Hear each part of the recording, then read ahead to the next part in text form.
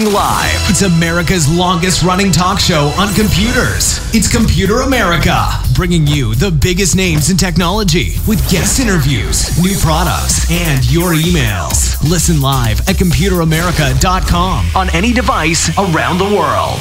Email the show at live@computeramerica.com or find us on social media. Be sure to check out our website for contests, giveaways, show notes, live video stream, podcasts, and more. You're listening to Computer America.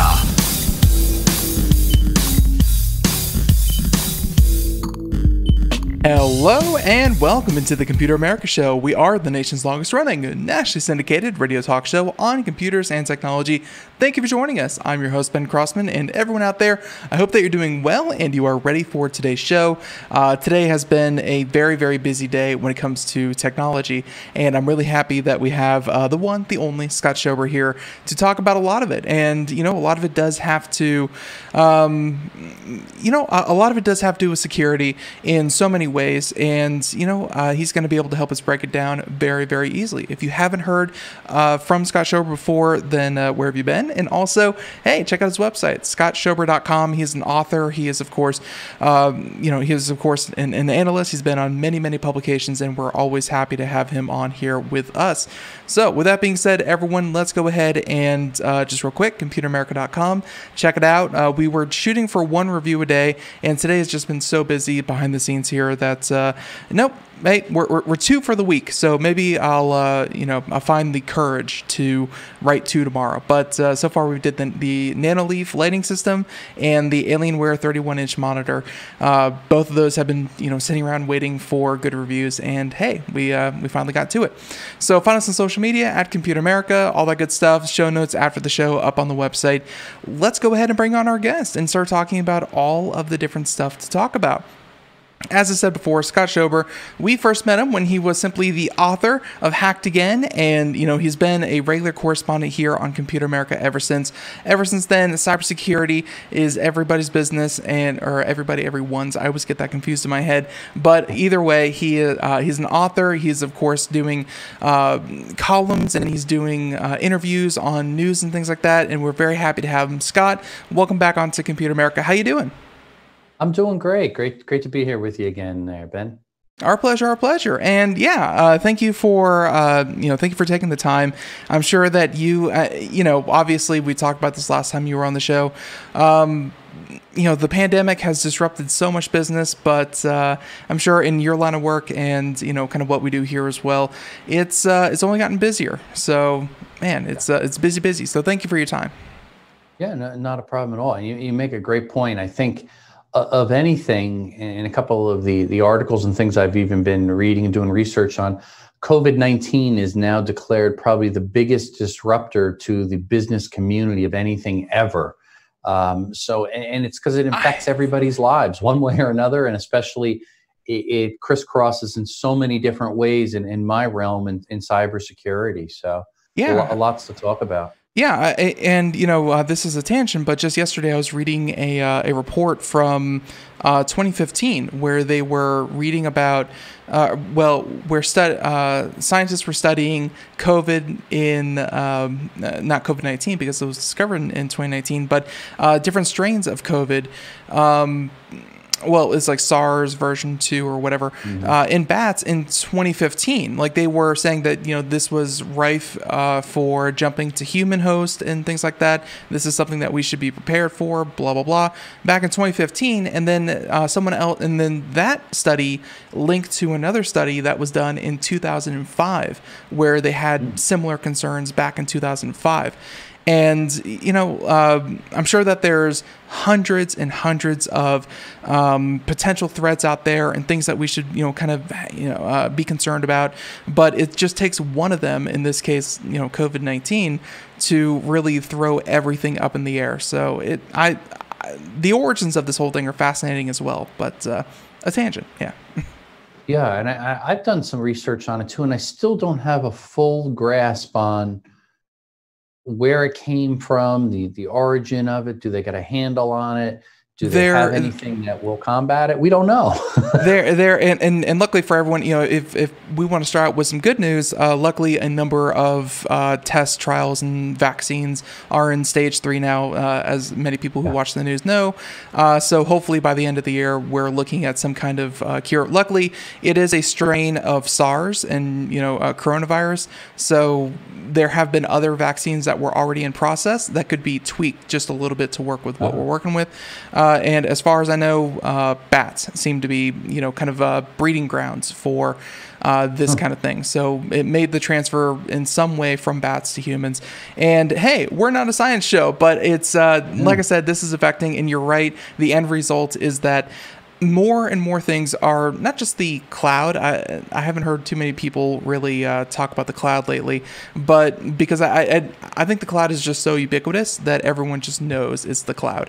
But yeah, more and more things are shifting online, which means more vulnerabilities, more data, more traffic, more victims, unfortunately. So yeah. I think the one thing that's a real standout for me that comes up again and again and again is now kind of everybody has shifted to this working with or working in a mobile workforce, remote working, adapting and adjusting to that as the new norm has really, I think, changed the landscape of where the threats are and how hackers are operating and what's being exploited. And I guess it's a little bit like a field day for cyber criminals. And that's the part that concerns me so much. And it almost happened overnight.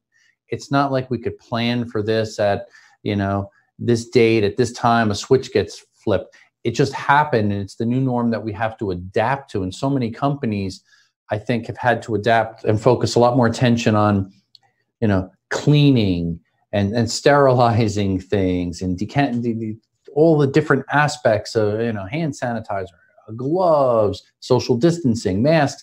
Mm-hmm. That's a lot of the focus. Less focus probably has been on cybersecurity, which is now a big concern because now all these breaches and compromises are happening at the fore.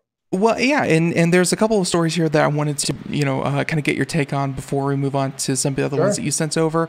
The very first thing, though, is kind of a re-announcement because we mentioned it on Monday when it was first announced. But CES 2021 is going all virtual. There will be no physical event this year. So just kind of leading to what we were just talking about. Yeah, and that I was, I guess, in some ways a little bit surprised, but not surprised. I was surprised it took them this long. Yeah. Yeah, I think that it would have been an announcement done much sooner based upon what's happened, and maybe they were hoping that numbers would drop and statistically the chances of having shows would just increase and other people would kind of do it. But it looks like show after show throughout this year, this calendar year, everything's been canceled that I'm presenting at or we're exhibiting at. So CES is usually beginning of January, so it's right around that time that people may or may not be making some adjustments in their plans. But people typically book CES because it's such a large event a year in advance at least. Oh, yeah. So the mindset right now is not to go to a large area with a lot of people. So and I why think last put money year, down? Yeah, and I think last year was about 180,000 people. Yeah. So it's it was certainly something, and I'm not going to take credit. I'm not going to take credit for it. I did receive an email because I was a past attendee saying, would you be interested in attending again? And I said, oh heck no, you should cancel this immediately. So I'm not going to take full credit, but hey, they listened to me. Your voice, Ben. I think they did. But like I said, I'm surprised it took them that long. So with that being said, a lot of these companies are going to have virtual events. They're going to announce things online. And one of the articles that we did, let's see, we published this. I think this was, this is Tuesday. So this happened yesterday as well, but and I have a couple stories here. This big one, I'm not sure, Scott, if you recall it. It's been 2 days. It's been 2 days. It's probably ancient history by now. The massive source code leak from 50 different high-profile companies, including Microsoft, Disney, Nintendo, and I think Nintendo got a lot of the a lot of the attention because it was the source code for some of the a lot of the fanfare, because a lot of the old video games that people used to play, like Super Mario 64, were leaked, so people can make their own versions of that and look through the source code. But still, even beyond that, Gigaleak, I mean, it had, like I said, it had everything from Microsoft to Apple to Nintendo to so many huge companies, and it was all done by a single gentleman who put up all the code on GitLab, where he posted all of the source code from all these different companies, and he just went back and said, I hope no one gets in trouble for this, and he just went out there and leaked it. So I was wondering if you had heard about what they're now calling Gigaleak, and what your response is on someone just kind of, he doesn't seem like a malicious actor. He just seems like someone who had the information and published it. Yeah, I think in this case, it was, wow, I can't believe this is out there. And sometimes publishing it doesn't always have a malice intent there. He's not looking to gain money from it or anything like that, but more to maybe expose or put it out there so things could be corrected quickly. Because some of these companies are solid companies, big names, and when you hear about it, you kind of cringe, especially anything to do with source code, intellectual property value. That's the golden crown jewels to certain companies. When that gets out there, that could be very concerning. Admittedly, some of this may have been some older information. So how valuable it is, we don't exactly know. And the fact that it's just put out there makes you concerned. What it tells me is, if you're running a company, an organization, anything that you hold value that's digital, you have to keep close, near and dear to you. Obviously, keep it backed up, but keep it protected.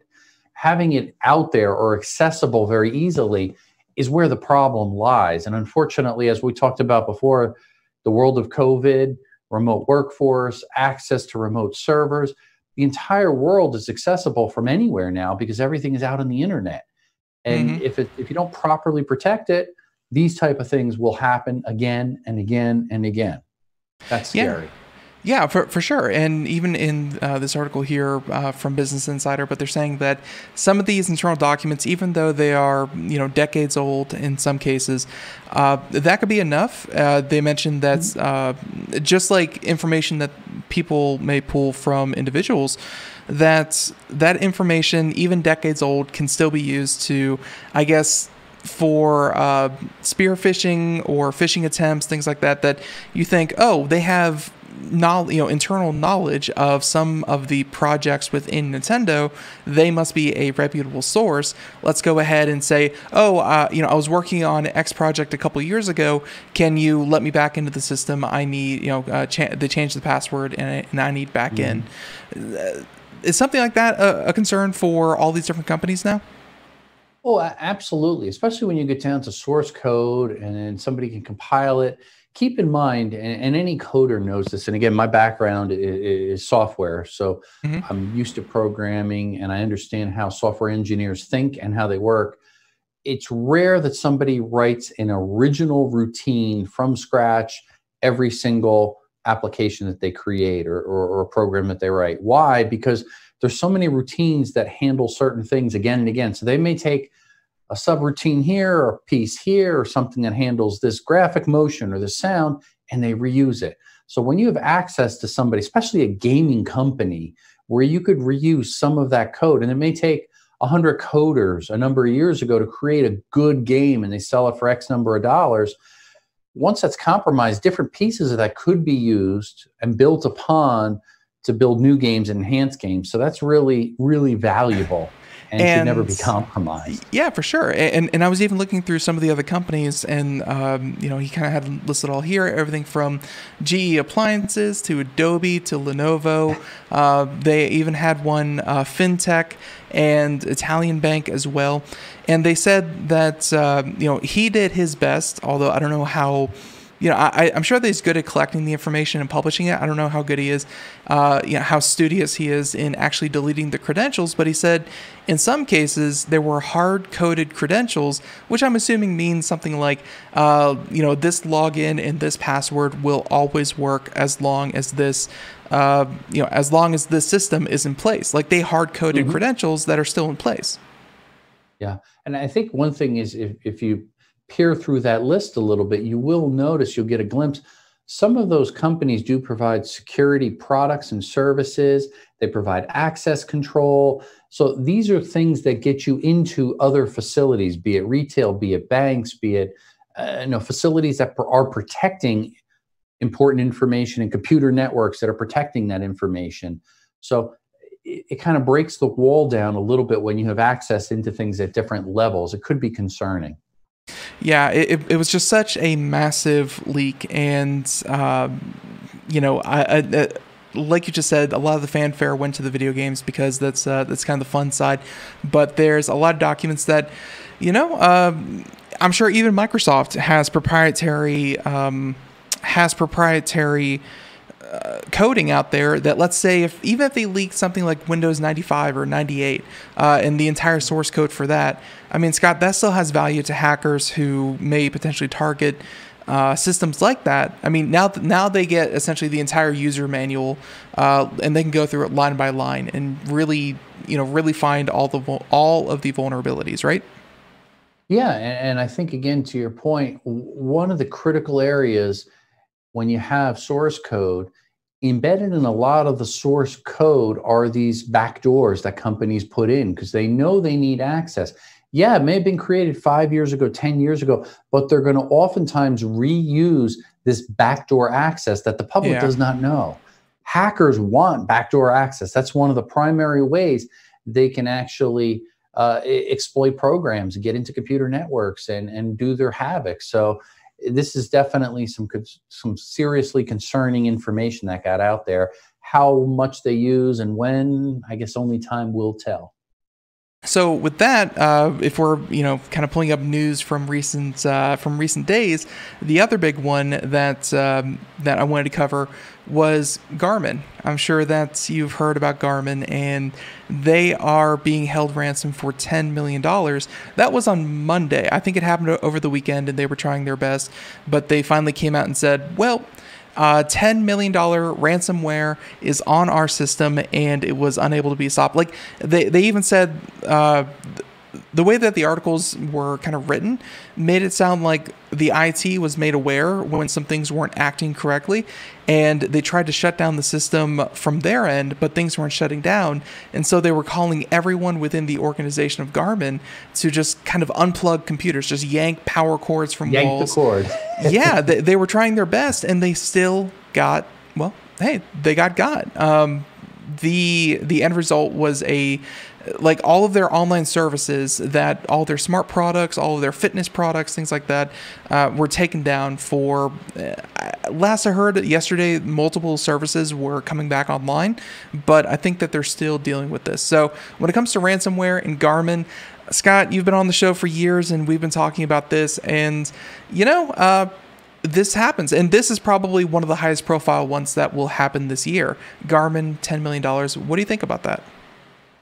Yeah, certainly. I think anytime ransomware, we talked even just a few years ago, we're talking $600, $1,000. One Bitcoin. Yeah, and now when you hear stuff on some of these demanded ransoms for $500,000 to $10 million in Bitcoin, this is some sizable cash. It's concerning. And think about it. Why? It's because they're going after huge companies that have brand name, they have recognition, they're providing services that tie to a wide consumer base. So when that many consumers are disrupted, they're going to look at their Garmin fitness watch or whatever other product or navigation, because it's tied closely to GPS. Consumers are going to complain. When consumers complain, they stop using hardware, they stop using services, they cancel, and they migrate to the competitor.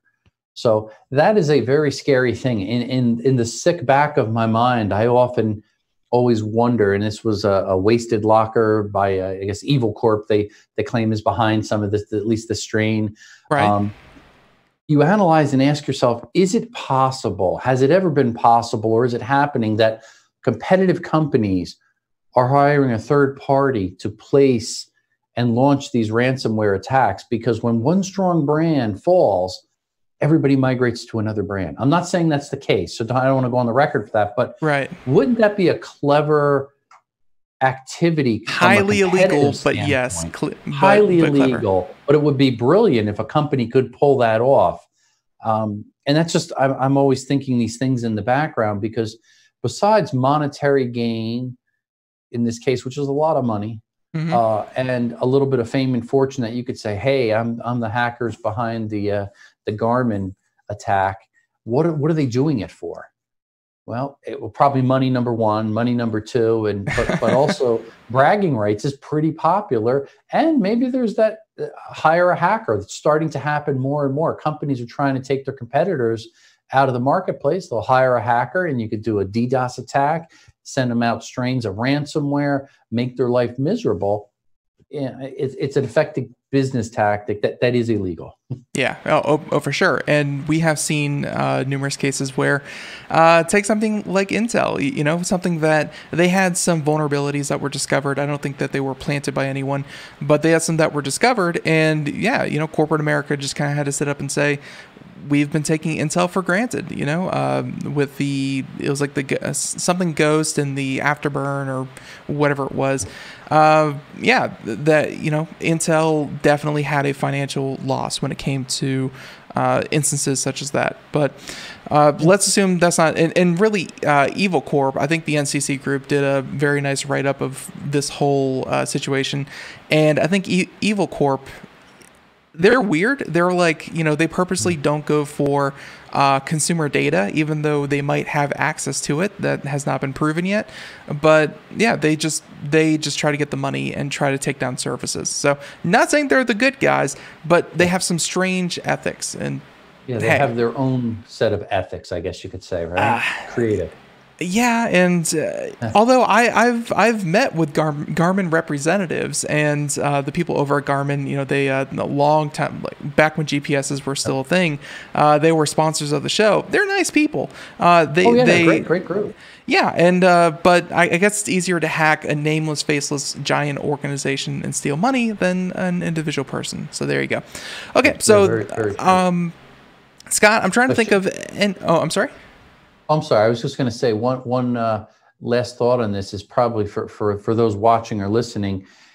I can't emphasize enough the importance of backing up your data. We've preached it a million times that's the best way to recover. In many cases, you got something to fall back on to recover, so you're not victims to pay out the ransom. So maybe it's just the friendly Wednesday reminder. When have you last backed up your data? Might be time to do it. Yeah, for sure. Well, but to any large organizations, I think this is what the city of Philadelphia had to deal with. They backed up all of their data.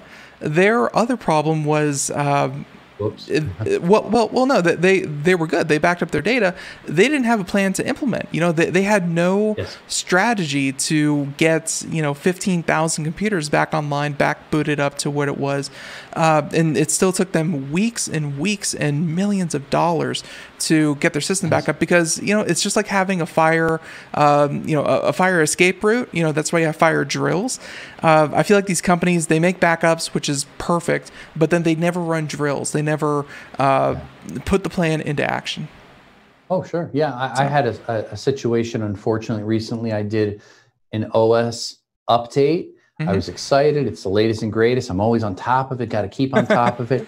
Bam, I had all kinds of problems as a result. This was Apple.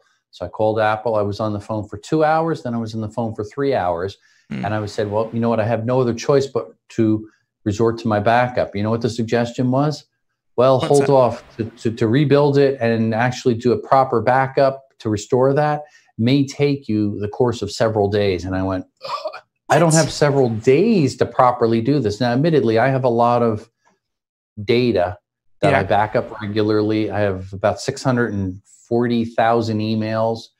That's a number. That. So it's a pretty big number, and I had a lot of concern there. So I'm still working through that mess, but it helps me again. And again, I have it set up so it does a regular daily backup which is not the whole full backup. It just makes any changes. Yeah. Time capsule using incremental. But I have a plan in place. The question is, everybody should ask themselves, what is your plan? It can't be like, well, hey, it's a sunny day and I'll wash my car. I'll do it this month. If not, I'll do it next month. You got to have something that's a little more regimented, because you never know when you will be the victim of ransomware, especially when it may not be you clicking on it.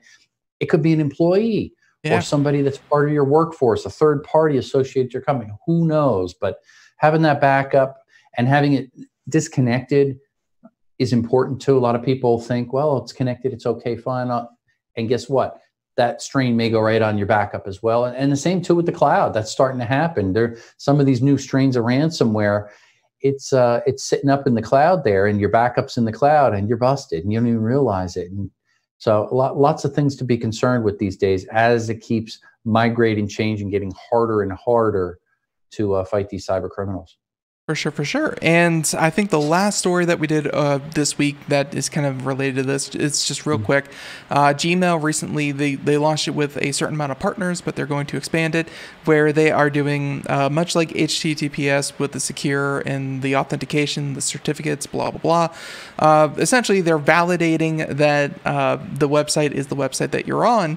And looks like Google is going to start doing that in Gmail with company logos, so that if you see the FedEx, if you see the CNN logo, if you see whatever logo that you deal with on a regular basis, it's not just some hacker copying, pasting, and putting in their own link. So Google is going to start working with verified logos, and that will be spread out further. And Scott, this is what I really like about that story was I like it when ignoring the size of Gmail and Google and all that kind of thing, I like it when these large organizations kind of take the onus onto themselves, and they don't tell everyone, oh, just don't click on a bad link. No, looks like Google is starting to, well, I'm sure they fight this every single day, but they continue to enhance the security on their end, and therefore millions of their users are automatically more secure. Yeah, and I think when you think about Gmail, I don't know, I should know how many users there are of Gmail, but it's a lot. I know I have it, and probably everybody I know has it one way or another.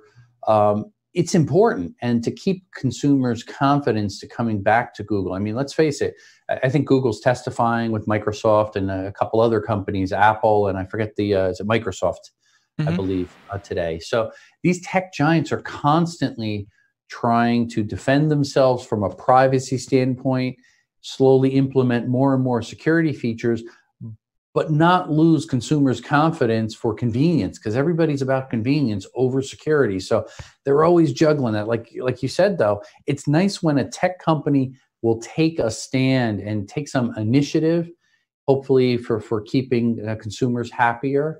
I think it's a smart move, especially in anything in the world of security, because everybody is sick and tired of being compromised. They're sick and tired of phishing scams. They're sick and tired of email spoofing and everything else going on in the world of email, all the junk that's going on.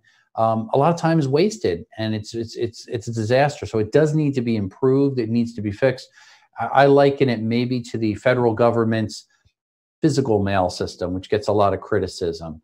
But it's scary when you now can contrast it and say, geez, it's actually more reliable now to send a physical letter to somebody than an email, perhaps. That's not good. For sure. And by the way, just some quick Google foo, and out comes the response of October 2018. There were 1.5 billion Gmail accounts. Wow. That is the most recent number we have. So about 1.5 billion. And the number is probably closer to almost probably 2 billion after a year and a half. I'm sure it has to be close to 2 billion Gmail accounts. Wow. So, I mean, how many people are there on the face of the globe? I think about 7 something billion, maybe? Yeah, 7.6 or something like that, 7.7. And a little more than half have internet access, which I think is, so say, 3.5 billion roughly. Yeah. So it's about half people use Gmail. Half the people. That's huge. Admittedly, Huge. I'm sure people have multiple Gmail accounts, but still, it's Yes. it's the most popular. It's much like the browser wars. Chrome is winning that one. So, with all of Yes. that being said, those are all the most recent ones. I wanted your input. Thank you for that. Sure. But now, of course, talking about more recent events, there's this first article, though, that you sent over. I'm very interested because we've talked about getting into different areas of the tech field. I've never really given any consideration to advocating I know that cybersecurity professionals are sorely needed because like we've been talking about, every large organization needs their own would benefit from having cybersecurity professionals. I've never talked about using cybersecurity as a career, but Krebs on Security, amazing source. I guess he wrote this column and it caught your attention. Why's that? Yeah, and I always give Brian credit. He's a great source for integrity in everything he writes.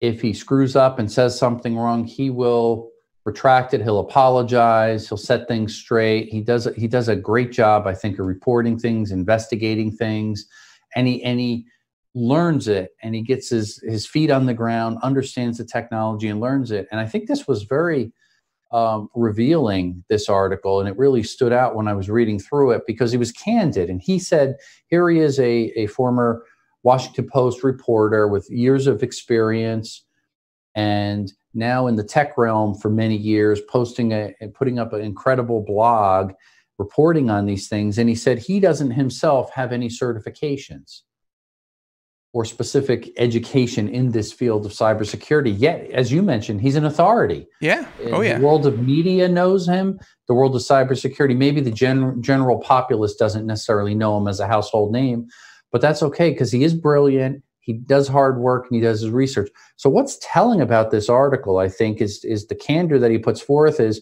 more importantly than a degree or a certification in the world, in the niche of cybersecurity, if you're considering a career, which I always encourage people to do, a lot of his other skills, ancillary skills that are probably as important or more important than just that piece of paper he's saying.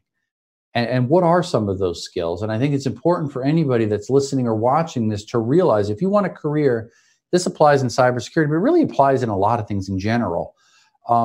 Hands-on experience is really important today, and it's lacking in so many ways. And what do I mean by that? You're going to get a 2-year degree, a 4-year degree, master's, whatever. That's all wonderful. I went the route to go to college, get a degree, and learned a lot. And you do learn a lot of practical things. But at the same time, to his point, if you're looking for a career in cybersecurity, he said it's good to have computer understanding, good to be a techie, almost as if you're a hobbyist. Mm-hmm. You enjoy getting on the computer and tinkering and playing around with things. And maybe it's a webcam and it's interfacing to other things, and maybe it's cobbling up a little bit of code, writing some routines. Maybe it's interfacing to a display and understanding input output.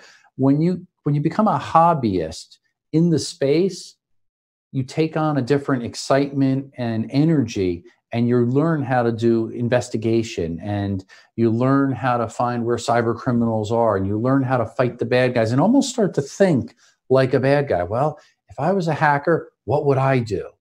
How would I hack into this password? So it's a little bit of that investigative forensics type of work, often that spills over into cybersecurity, which excites me, I think. But I appreciate here just how important he is saying some of the underlying things are. He talks a little bit in the article about the packets, the bits and the bytes, understanding what the terminology is there. So I always encourage people, get some books on computers, tinker on your computer, tinker with electronics, try a little programming. It doesn't mean you have to be a programmer and you sit there every day pounding at the keyboard. I used to do that in my younger years when I was actually hacking, writing code and hacking into bulletin board systems and guessing passwords and doing all kinds of bad stuff. Now I'm not doing that. Now I'm hopefully developing tools with a team that's fighting cyber criminals so we can catch them in the act, and working in conjunction with law enforcement and sharing information and doing research. So my career path has changed drastically, but a lot of the backbone of the stuff I could relate to so clearly with what Brian Krebs wrote here in this piece, thinking about cybersecurity career. And to me, the answer is always yes. And I'm proud. My nephew recently, my sister has triplet boys. They are all going to college, and one went to the Marines, and then two of them went to college, I should say. Well, one of them just accepted into a cybersecurity program at SUNY University up in New York. Very nice. And so exciting to hear his excitement and what can I expect and what areas should I focus in on. And so it's kind of neat living through other people that are going through similar feelings that I've been through or am going through. So at least if nothing else, I encourage people, give it a shot. If you're not familiar, you don't have to be a computer geek to be in the cybersecurity field. There are now so many niches that have opened up, and it basically affects every single company needs help in the world of cybersecurity, whether it's internal IT staff, whether it's a dedicated security team, whether it's an outside company that you're part of that goes in and does, breach pen testing, damage control, whatever. Yeah. Pen testing, vulnerability assessments, speaking about it, reporting about it, writing about it. There's probably 1,000 different niches that I've come across just in the world of cybersecurity. So find the niche that excites you the most. Talk to people that are involved in it. Feel free to reach out to me. I'd be happy to share any of my thoughts for what they're worth. But give it a shot and use an article like this to motivate yourself and realize you don't have to have that very specialized certificate. Hey, nothing against people that have certificates. If you put in the sweat, the effort, the money, the time, and you got a certificate, good for you. You deserve that, or a degree or anything else. Excellent. And I'm not knocking that. However, some of the hands-on skills for today are what's needed today. And that's what's important. And some of it's just more common sense and practical things, because today's breaches are very different than the breaches we were talking about last year. So some of the principles and things you use, the core stuff is the same, but your approach to handling it is different when you're combating cyber criminals. Yeah, it's and especially when it comes to cybersecurity in particular, I've noticed that a lot of the high-tech hacking, it doesn't really come in the wild. It doesn't really come from hackers. They come from research labs, from places that are that get funding to really deep dive and write up these extensive kind of research papers on how, let's say, the latest version of WPI2 or whatever the security protocol for Wi-Fi is, how that can be hacked if there's any kind of vulnerabilities. Like the high-tech stuff is like the research arm, and if you're all about the books, if you're all about the technology, then perfect. But I like Krebs' take on this, just like you said. Hacking in a lot of ways is more about the people, is more about the investigative side. It's more about the, kind of knowing people side than it is the technology side. So very interesting article. And of course, we're going to include a link to everything we talk about today in the show notes. But Krebs on security, hey, you said that it might not be a household name. He should be up there. I think if Edward Snowden can be a household name, Krebs can be a household name. Oh, absolutely. And I mean, Edward Snowden, that's a good contrast. I think, again, he is a smart mind. I think some of the things he's done, in my opinion, perhaps are a little ethically out there dubious. Yes. So, whereas at least Krebs, the interesting thing is, I respect him because, and I've read books on Edward Snowden. Brian Krebs has got an excellent book, Spam Nation, and it's all about spam. And for him to do that, it took him a long time to write it. And again, I met with him personally. I sat down. We talked about the whole process. It was fascinating hearing things from him. He actually went over to Russia doing research. He learned the language. So he learned how to speak Russian in the process of writing this book. So it helps you appreciate how well invested. And there you pulled it up on the screen. Excellent. Yeah, right here. That's a book worth reading. It's not for everybody, obviously, but I would highly recommend it. You'll learn a lot in the process. You also will learn a lot about why in the world do we get so much spam, and why is it so closely tied to pharmaceutical things and Viagra and this and that. And so I won't give any spoilers, but it's a good read and it's well written. He spent a lot of time and research on that book there. I did a book review on it probably about 2 years ago or so. That's up on my website as well. After I kind of got excited and went through the book there, it was just I highly recommend it on the read of cybersecurity if you do have a chance. Yeah, definitely. And so with that being said, it was very interesting. And like I said, when it came to cybersecurity, you know, we have articles and shows that tell you how to, kind of pick a coding language to start with and how to get some of the basics and some of the certificates that he said that he didn't have. We've talked about that kind of thing and how to get into more of like a general computer science kind of program and mindset, but we've never really approached it from a how do you get into the cybersecurity field. So very interesting article. Definitely check that out.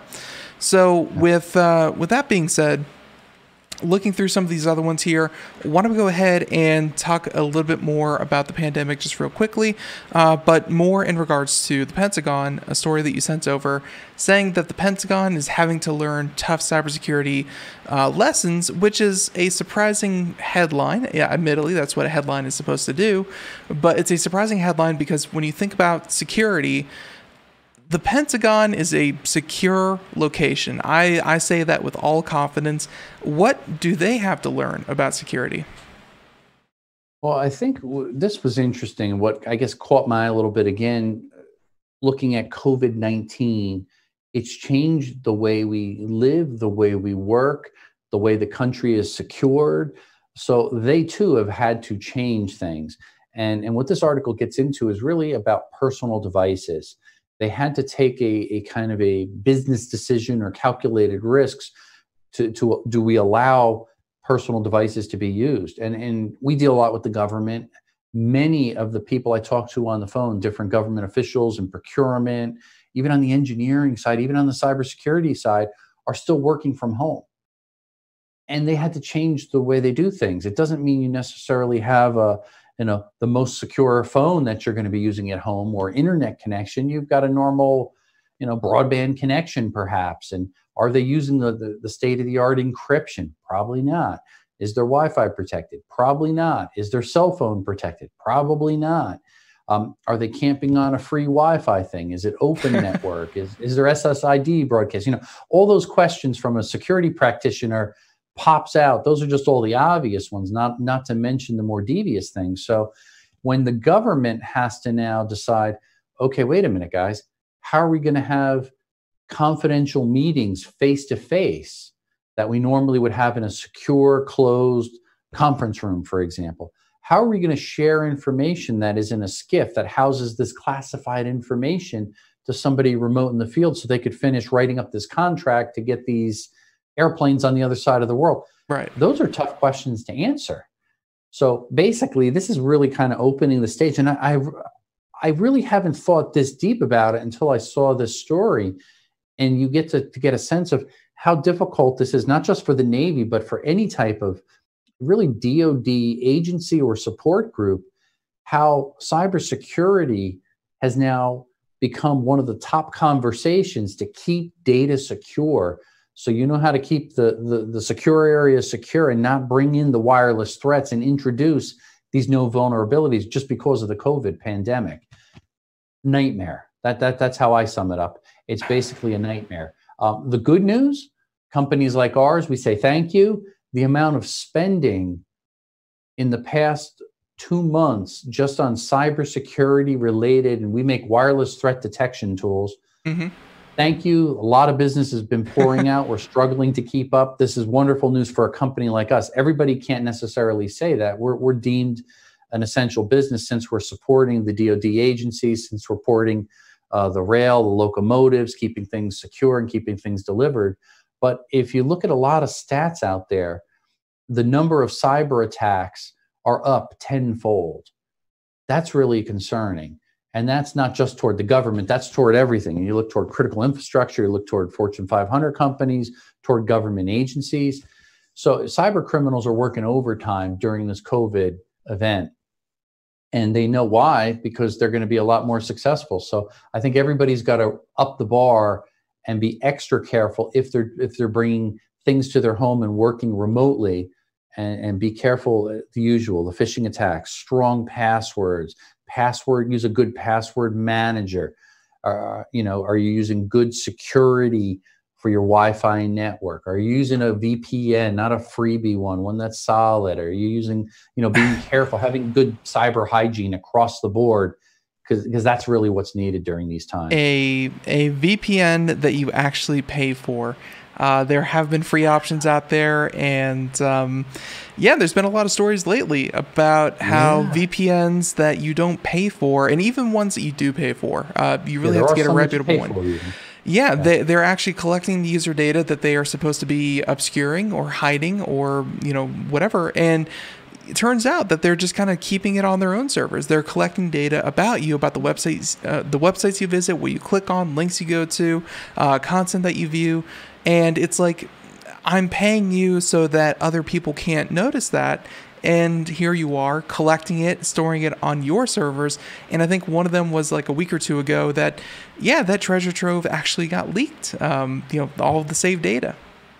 Whoops. Yeah. And it's bad whenever you're paying a company for a security product. Double dipping. Yeah, and they're making money from you. I mean, it all goes back to, what was that crazy site? Oh, Ashley Madison. I always think of that one where you're paying that extra fee to make sure that I'll remain anonymous. Oops, sorry about that. Does that mean? And then they keep everything in plain text. Yeah. Yeah, stupid. So that's kind of what a lot of these VPNs are doing. So yeah, good point that you make. Be careful, be selective. I don't think any of the free ones out there are giving you value because of what you're trading for that free VPN. There's a lot of other things that you could do that would be actually a lot more secure. So again, use caution. This article from usni.org that you sent over, the very last paragraph I think is kind of the most telling. And way at the beginning they said that they they have turned to zero trust cybersecurity, which means that it's not after you get 10 feet within the door of the Pentagon they're just going to let you have access to everything. No, everyone inside and out. No one is just kind of trusted by default as an authority and a verified user. So that's one thing, which is something that we've talked about, which is security in layers. It's not just a firewall. It's not just a wall of security. It's, all throughout your system, everything should be siloed. Everything should be, only certain users should be accessing the information that they actually need and not just kind of the whole network, blah, blah, blah. So they've switched to that. But then this last paragraph I love, where they're saying here that one of the experts speaking on this saying we have to raise the bar on security. The nation's adversaries use the most simple techniques to enter our networks, and then they hide themselves. Examples include service members or government workers clicking on unknown hyperlinks, retaining old passwords, and not patching networks that are known to have been breached, which happened with the National Security, the National Health Agency over in the UK, where they were still using like Windows XP computers, and the vulnerability, the WannaCry malware, was patched, but they just never went about updating their systems. They're saying that the Pentagon suffers from the exact same thing to this day. Yeah, and unfortunately, that same storyline is probably in most companies because of the cost, not just to buy new operating system, new software, new hardware. It's also the cost to install it, maintain it, update it, the training side. So a proper spend to keep a company secure when they've got a large workforce is really a lot of money, and it takes a good team and effort to do. Some companies, I even recommend, if they can't do it properly inside themselves, they should hire a third party to come in. And sometimes they'll do an audit, they'll do a pen test, they'll do a vulnerability assessment, and they could really hone in and identify, hey, here's your weak points. Here's 3 things in your company where you fail miserably.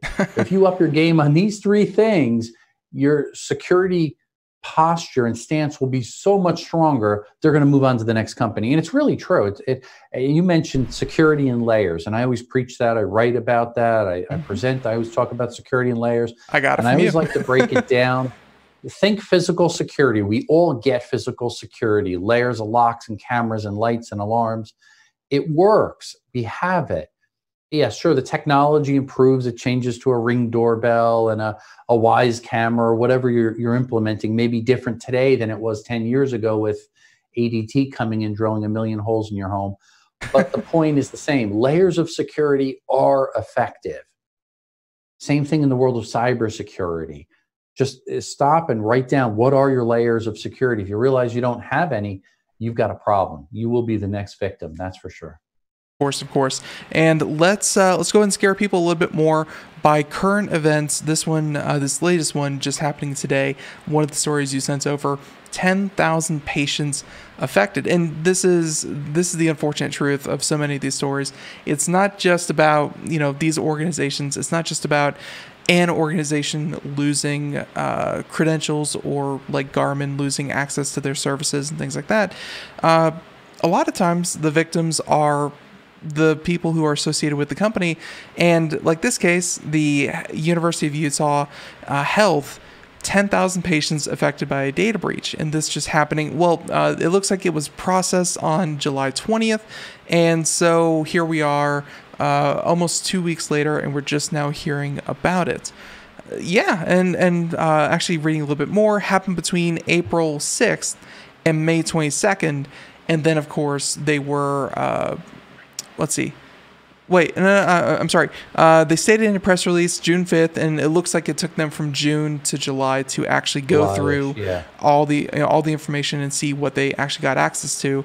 And again, the point of the story: 10,000 patients with their medical history, including names, dates of birth, medical records, limited clinical information, email accounts. Boy, yet again, Scott, 10,000 people. Yeah, and the part that I always find interesting is, for a reader, or for me investigating cybersecurity, I always ask, how did it happen? Mm-hmm. How in the world could they have let this happen? And as you dig down through the article, it shares with you, it was basically the usual, a phishing scheme. And how many employees had to click on it? One. So all it takes is one rotten apple, one distracted employee, one employee that just doesn't care, maybe one employee that didn't take the best practices cybersecurity class and sit through those. Well, it's not their computer, it's not their system. Yeah, they can click on whatever they want. Yeah. So what does that help us appreciate, I think, is that the importance of not just hearing you got to implement best practices, ongoing simulations and training, even though they could be painful, like going to the dentist. I'm like, I got to watch this video. I got to get trained again. Guess what, though? It actually works. It conditions you to stop so you don't click on something.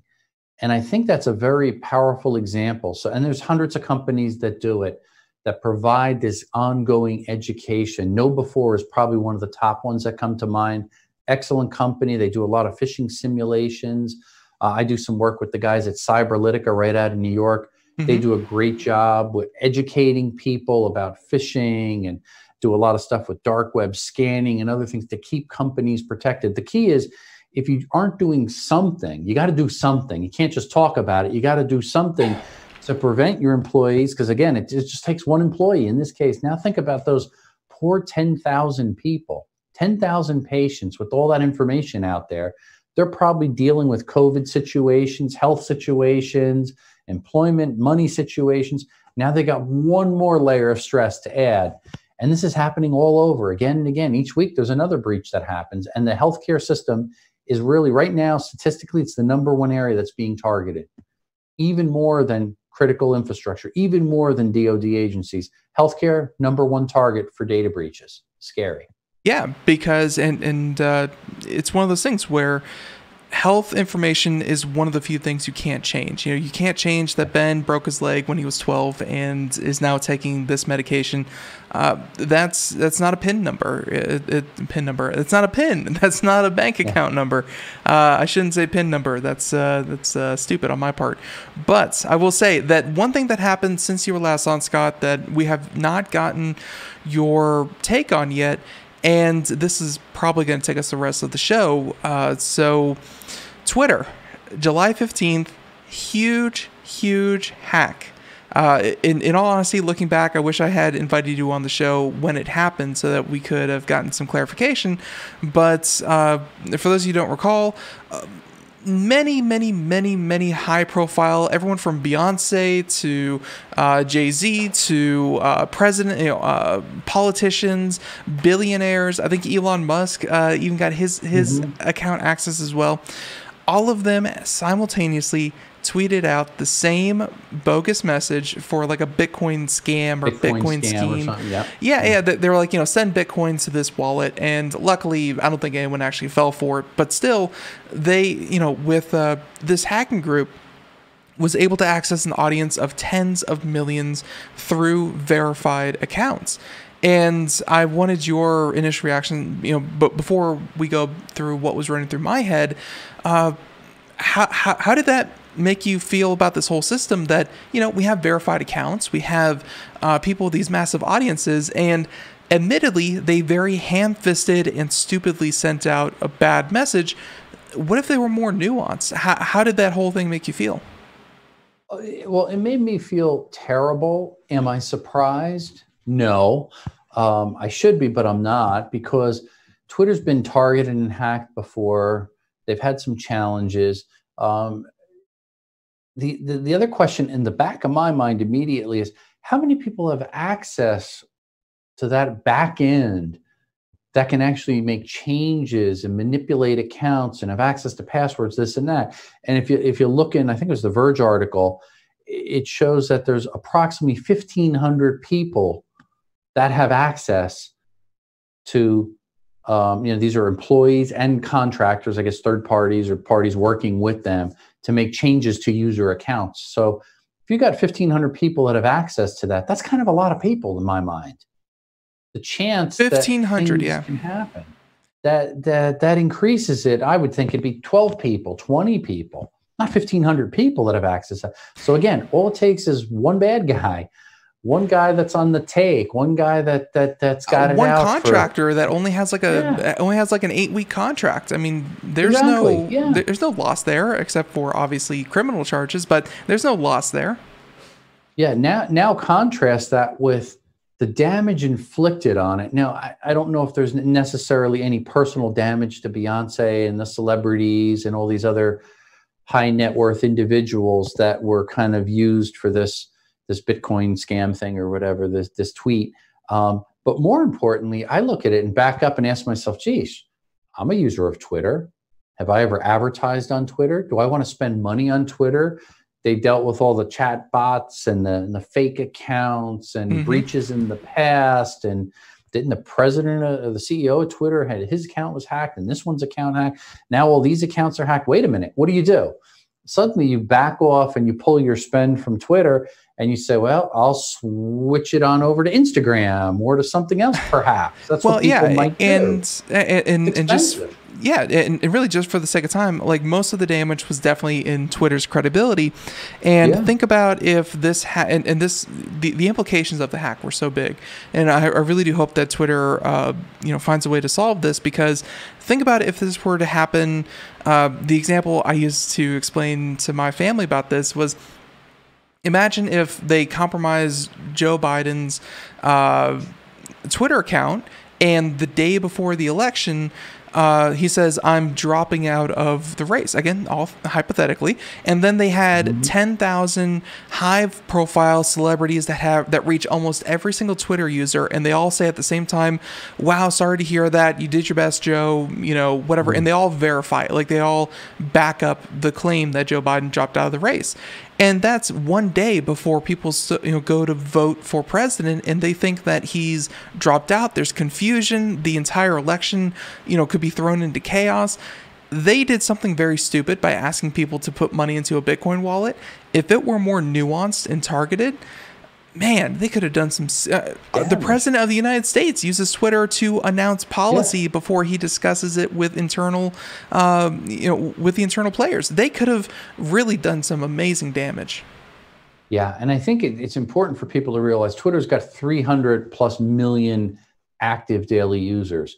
Contrast that to, I don't know, what's Instagram, 1 to 1.2 billion users or something like that. I don't know if it's users versus active, but huge ratio difference. But what is Twitter really good at? Short bites that are really media related, headlines. They could pop out stories, breaking news. People go to Twitter. Viral. You go to Instagram to share pictures. You go to Facebook for stories and relative things or whatever you use that for. So each has its own thing. But what drives the media? Oftentimes, the Twitter feed pops up. That's driving the major television networks often. That's where they're reading their headlines. So to your point, you want to do some breaking news or cause some real riff in this world. It could have been take worse. Over Twitter accounts. You could do some serious damage. It really could have been worse. And Scott, I knew it would. That was the rest of the show. Unfortunately, we have like 20 seconds here left. Everyone, ScottSchober.com. Obviously, Scott, you sound like you're super busy with, of course, Berkeley Varitronics. Everyone, we recommend you go out, check out his website, check out Computer America. And hey, Scott, we'll catch you next month. Thank you so much for being here. Look forward to it. Thanks, guys. Stay safe. Stay safe. Everyone, thank you so much. We'll be back tomorrow. We have another great show. Everyone, we'll catch you next time. Bye-bye, everyone.